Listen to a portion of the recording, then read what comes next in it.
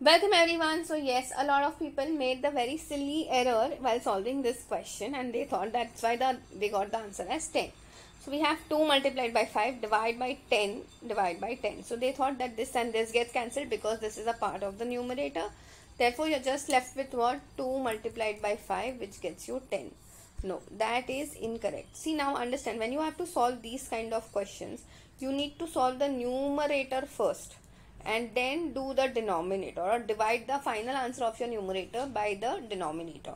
So we have 2 multiplied by 5, which is 10 divided by 10 upon 10.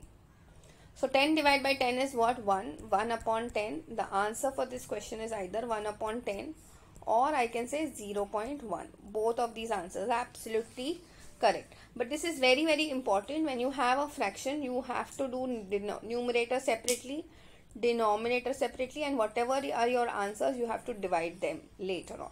Okay, that's it for today. I will see you in the next video.